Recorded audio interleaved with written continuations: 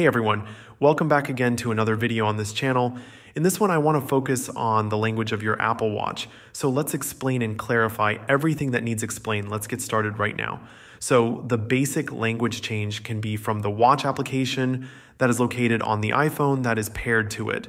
So open it up, scroll down a bit and find the general section, inside of which you should also be able to see the language and region setting. So tap on it, get inside. Now, most likely you have it set to mirror your iPhone, which is fine, and it does make sense, as it's directly reflecting the language of your iPhone.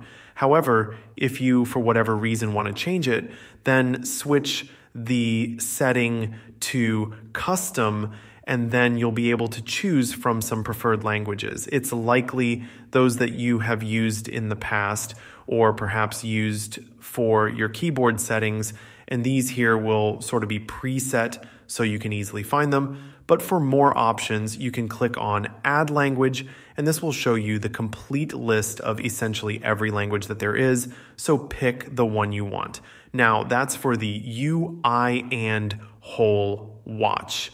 But what if we're interested in the keyboard language settings? These can only be reflected from the iPhone, but it's also manageable.